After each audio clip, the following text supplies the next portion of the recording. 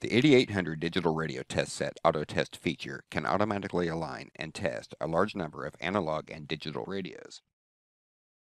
AutoTest makes testing and aligning a radio as simple as hooking up the radio, selecting the test, and pressing the Run button. The end result is a finely tuned and tested radio with full documentation of test results in a very short amount of time. The first step in the AutoTest procedure is to connect the radio's antenna port to the 8800 TR port. The radio's data I/O is connected to an 8800 USB connector. If a mobile radio is selected for test, the power supply of the radio can be connected through a shunt to the 8800 DMM input. This enables PA bias to be aligned. After the connections are made, simply power on the radio and select AutoTest on the 8800. The 8800 AutoTest function is located under the Utilities button of the taskbar.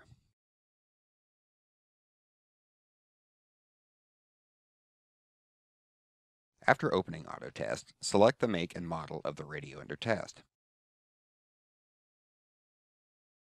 The radio under test in this example is a Motorola APX type radio, so we'll select that as the make of the radio.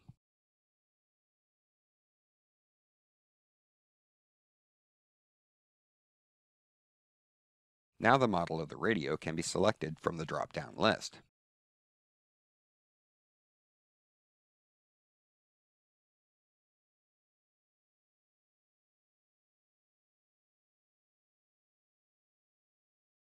A more expedient method of selecting the model of the radio is to use the Read Radio button. When the radio is powered on and its data I/O is connected to the 8800, pressing Read Radio will prompt the 8800 to retrieve the radio information and automatically assign the model and number of frequency bands supported by the radio.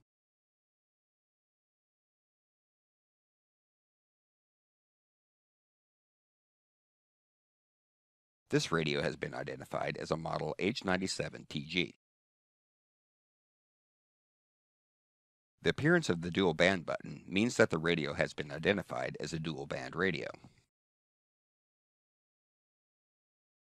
The menu selection determines whether the radio will only be tested or whether the program will perform a combination of alignment and test of the radio.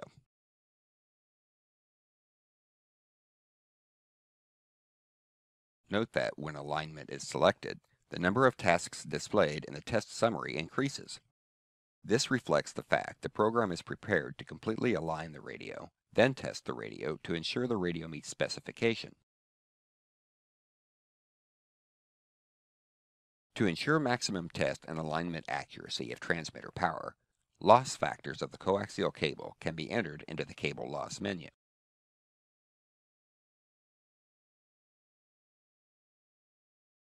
Using a high-quality, low-loss cable will always improve the accuracy of any radio test and alignment.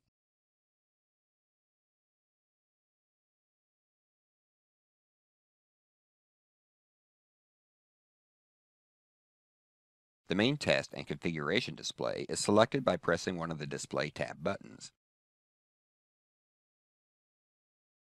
Right now, the summary display is selected. If a line item on the summary menu is outlined in blue, that means the item will be included in the test or line and test sequence. Currently, all of the line items are selected, so the test will include radio information, frequency error, transmitter power and parametrics, and receiver burr measurements.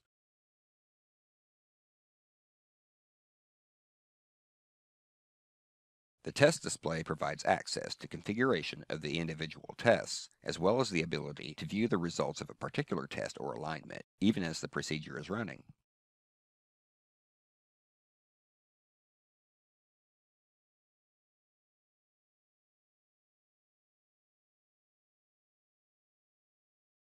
For example, pressing the Configure button on the frequency error test presents a menu that enables editing the pass-fail criteria of the frequency error test. The upper and lower frequency error limit values can be adjusted according to the operator's test criteria.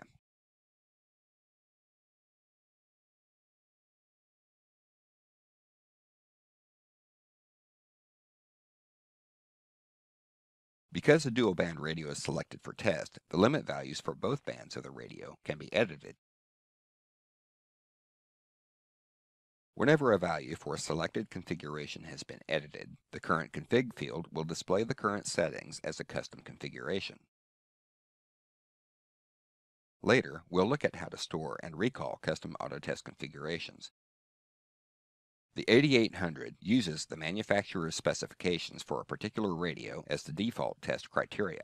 Pressing the Reset button will restore the manufacturer's specifications as the test limit criteria. Now is a good time to mention that pressing the Home key will return AutoTest to the previous display.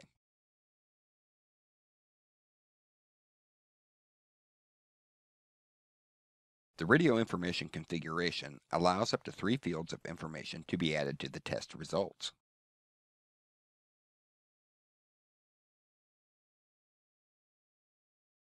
For example, one field of information can be used to enter the identity of the operator performing the test or alignment into the test report.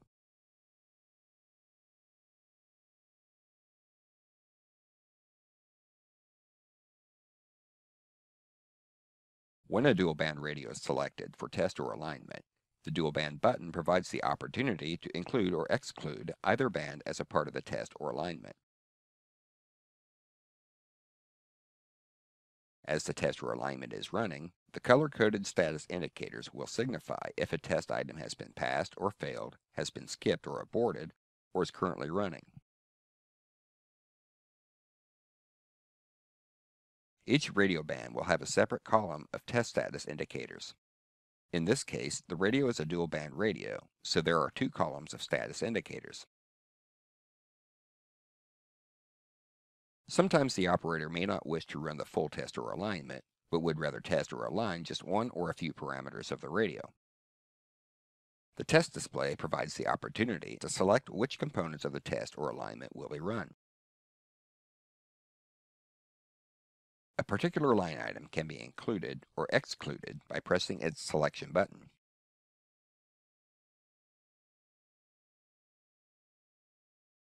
For example, the frequency error test has been deselected, so it no longer displays the green selected indicator.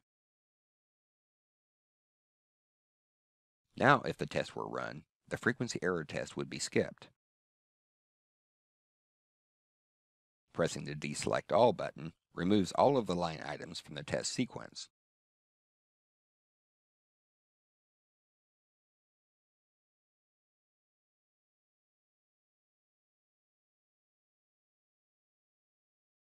If the test were run now, only the radio information and frequency error tests would be executed.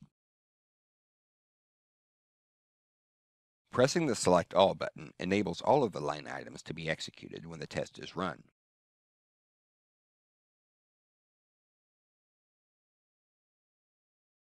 The Manage Config button allows a test configuration, including edited limits and test selection, to be stored for instant recall at a later time.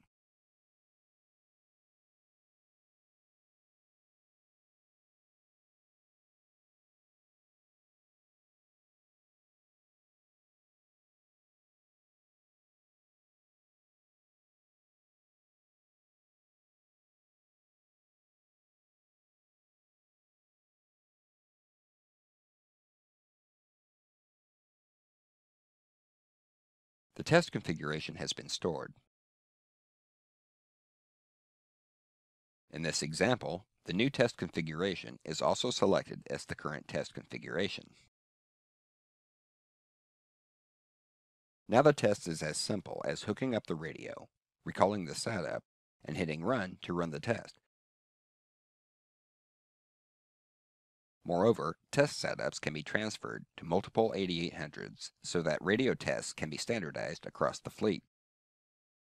At any time, the default settings can be restored from this screen.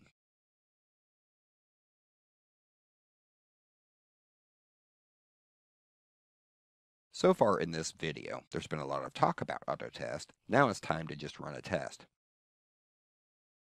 First of all, let's make sure the radio is on and the RF and data I/O are connected. If the radio is powered from a battery, we should make sure it has enough juice to get through the test. Fortunately, with the 8800, the test will go pretty quickly. All that's left to do is to hit the Run button. As the test runs, the status bar allows the operator to know exactly what task the test is currently executing.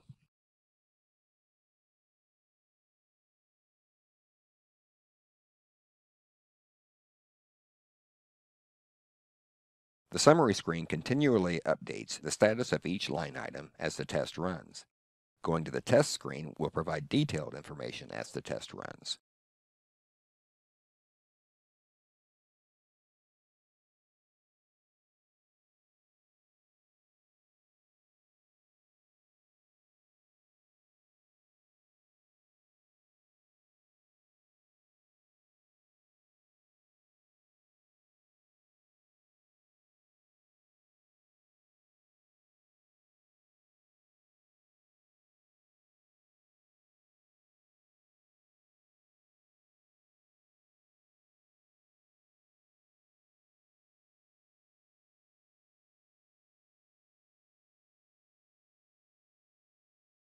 As the test finishes the first frequency band of the radio, note that the frequency error test for the second band is skipped.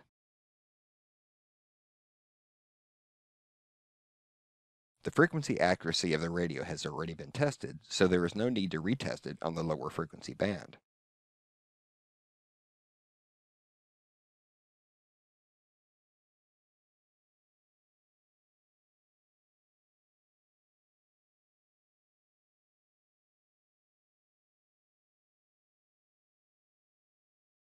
The test is completed, and the radio has passed all of the line item tests. The detailed test report can be viewed by pressing the Last Results button.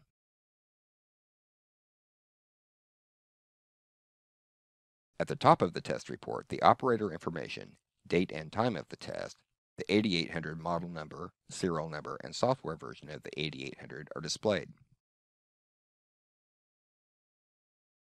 Beneath that is the radio information, including model number, serial number, code plug, supported frequency bands, and so on. The detailed test results of each line item follow the test set and radio data. The test data will include the name of the line item, the test criteria, results, and pass-fail status of each subtest under the line item, the pass-fail status of the entire line item, and the amount of time it took to complete the line item.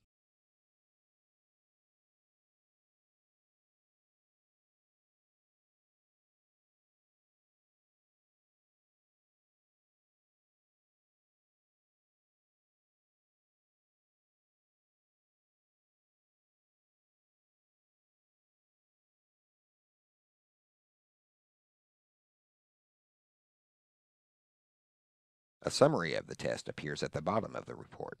The summary includes the pass-fail status of each line item and the amount of time it took to perform the entire test. It took 5 minutes and 24 seconds to perform a complete test of frequency error, transmitter power, transmitter parametrics, and receive burr for 2 bands and generate a report of the test results. Not bad. What's even better is that it took only 11 minutes, 29 seconds to perform a complete alignment and test of the same 2-band radio.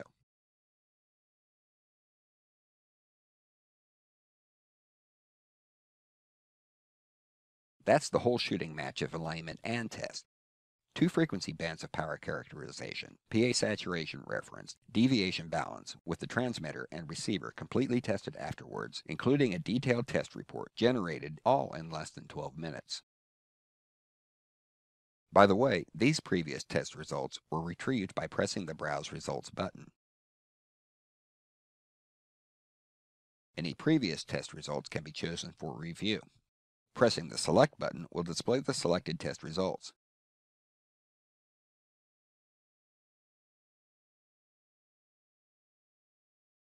All test results can be retrieved from the 8800 for printing and permanent storage.